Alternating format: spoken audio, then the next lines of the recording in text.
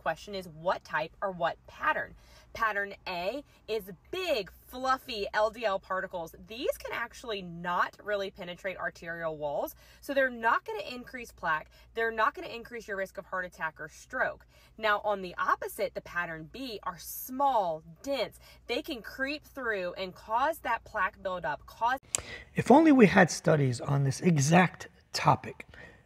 Oh my God, we actually do. So in cardiology, no one looks at pattern size. It is your total LDL that matters the most. There are no research studies that show that larger ones or smaller ones matter more. Sure, you can find some stuff here and there, but it has not proven over the test of time. Let me help you out with a visual. This is a large and fluffy LDL particle. This is a small and dense one. Can you tell the difference in size? 20 nanometers, 22 nanometers.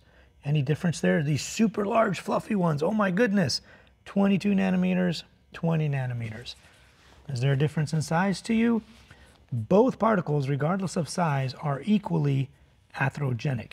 That is what the totality of evidence now says. You do not need to dig into this any deeper or wonder about it or think about it.